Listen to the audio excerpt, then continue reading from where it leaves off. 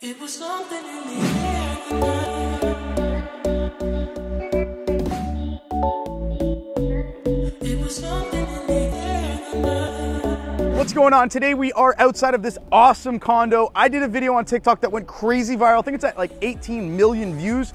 We're going up to the Penthouse to tour and interview Fiyyaz, otherwise known as CEO 10X. This place will blow your mind. We're gonna find out how he got it, how he built his success, and everything in between while we see this crazy penthouse. The elevator opens right into his unit.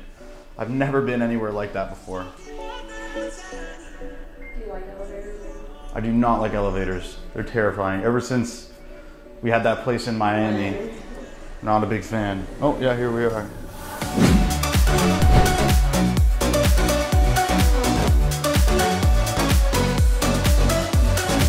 So here we are. I want to say right away, thank you for inviting me back to your crazy house here. No problem. Welcome back. Yeah, it's incredible here. Do you want to introduce yourself? Tell us, your name, your occupation for those who haven't seen the TikTok. Yeah. I'm Fiyyaz. I am a options trader. I'm an investor. I'm a tech entrepreneur. Tell me a little bit more about option trading. So I'm gonna try to beat off some of the comments that were on that viral video. Right. A lot of people were curious what option trading is. And to be honest with you, I'm not really even 100% sure what it is. It's an option contract. It's a financial derivative that allows you to make bets on the movement of a certain security. And so the options I trade are options on stocks.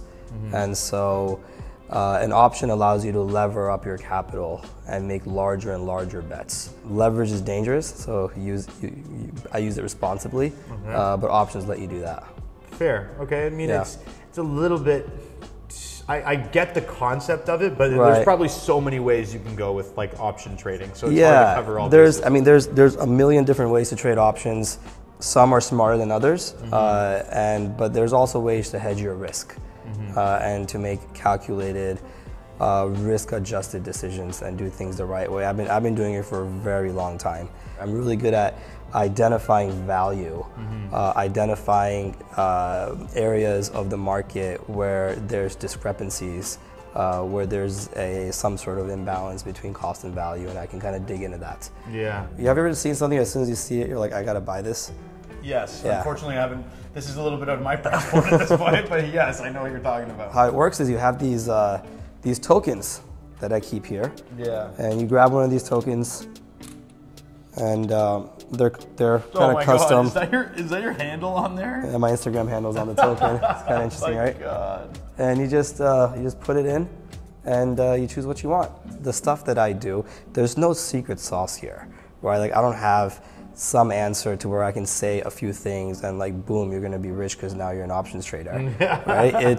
It's a lot of research, it's a lot of due diligence. I don't trade other people's money. People ask me, can I write you a check? Can you trade for me? No, I don't trade other people's money. I don't teach people how to trade. It's a lot of these questions came from that TikTok. Yeah. And it's just not what I do. I'm very systematic and procedural with my approach and my process, and I don't deviate from it. So maybe we could touch on the fact, like, I saw you talking about it online after, you got a bunch of followers on Instagram. Yeah. There were some fake accounts made for you. Right. And I even had some people DM me, asking, hey, is this so-and-so? And I'm like, no, man, like you've clearly tagged just appropriately. Right. But those fake accounts, they were trying to get like money from people. They were trying to... There's still like 7 or 8 of them, right? Wow. And they take my profile picture, all my pictures, they buy a bunch of followers so it looks real, and even the Instagram handle looks like it's mine. It's just kind of off by like a letter or a number or like a character that they put before or after.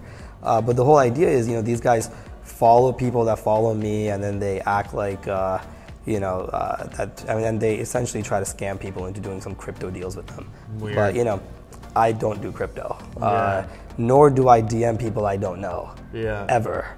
Yeah. So if you find me in your DMs, it's not me. It's someone pretending to be me. Don't give them any money. I don't talk to people I don't know. And even the people I do know, I'm not selling courses. I don't take investment capital. These are scammers. Tell me about your full-time security guard here. This is Gilbert. Gilbert. He's a piece of art. He's a hyper-realistic sculpture made out of wax by an artist named Mark Seigen. And yeah, so this is what the artist does. He makes these super realistic looking sculptures. And this is actually modeled after his father. His own father? Yeah. Is his father still alive? No, his father passed away. That's a little creepy, His father man. passed away, and he built sculptures of his dad. Yeah. But it's creepy, but you can kind of see like the passion and the love that he puts into it. Yeah, I hear you there. I feel like I'm just really good at it. And so, like, as soon as I started, I had a string of wins, and then I was hooked. Yeah. And then, yeah, I've had my share of losses too, but I just honed my craft. And the more I did it, the more I fell in love with capital allocation and trading and investing specifically in the public equity markets. What drove you to get to this point? I mean, you say when you started making money, but like you've made a lot here. Like you keep going. Is it that drive? You like to win? What is it? I'm a very competitive guy. Okay. And in the market, there's a concept called alpha, which is your return over what the market return is for that period of time, right? What the index returned, and that delta, the higher your return is compared to the higher the market return, and that's your alpha. And it's almost like a scorecard, right? Like that's how you know if you're winning or you're losing. Is there any chance that you could show us inside of this today? Zero chance. Not today. Let's keep going. Let's keep going. This is worth a try. Are you able to beat the market? And if you are, to what extent?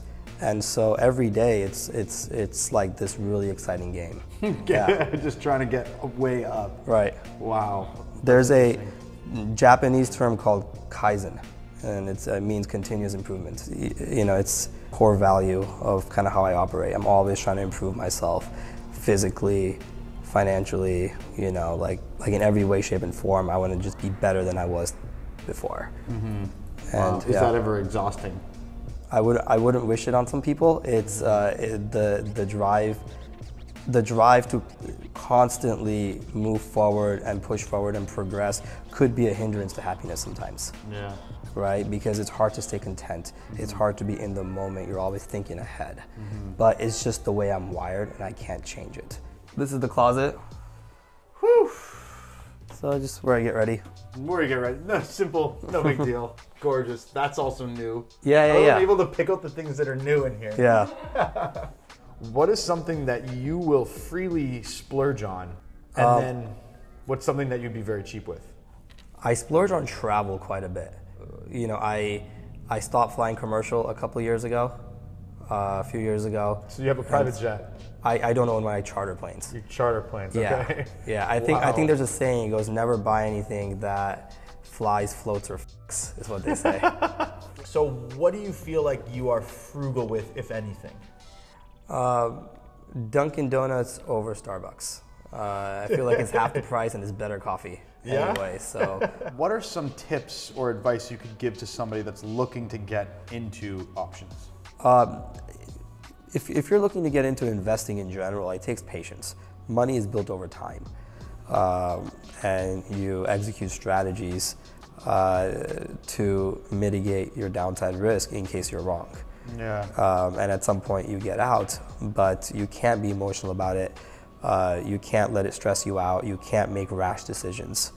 And so a lot of it is, it's a game of mental acuity. You have to be stable and balanced. I go to the range a lot. I shoot a lot. So Yeah. I had this extra room. I want to do something really interesting to it. And everything here is kind of built after my passion. You can always make money, but you can't make time. No. Right? So once that passes, it passes. And so you really, if you're unhappy in life, if you feel that you're unsuccessful in life, you have to turn that around quickly. What is your definition of success? It's being happy, I would say. You can't measure a man's success. You have to find a common denominator. And I feel like if you look for what is the common denominator of what everybody is trying to do, you find that everybody's just trying to be happy. Yeah. So that's probably the best measurement for success that you can do if you're looking at it from a comparative perspective. Yeah. And I think something that anybody who is doing this should be very careful of is leverage. Trading outside of your account size with borrowed money. This is a slow and steady game. It's a marathon, not a sprint. What I would tell people is do your research, build wealth on a long-term perspective. So I want to say thank you so much for having me. Thanks for coming. Man, this place is spectacular, and I really hope that the audience learned something. I definitely did, and thank you so much. Thanks for coming. And tell me about these light fixtures, because a lot of people had comments about them. So they are light fixtures. They are light fixtures. They are not swings. They're not ropes. I just got a fake Fiyyaz account. They DM'd her. I just reported them. Wow. No kidding. As I'm sitting right here. They literally, as I went to report them, they went from 10,000 to 11,000 followers. Big thank you to Fiyyaz for inviting us back to his incredible and viral penthouse. That place is remarkable. If you're not familiar with this channel, I release videos like this one every single week with successful entrepreneurs, business people, and we tour their incredible mansions, penthouses, businesses. My name's Aaron Vankampen.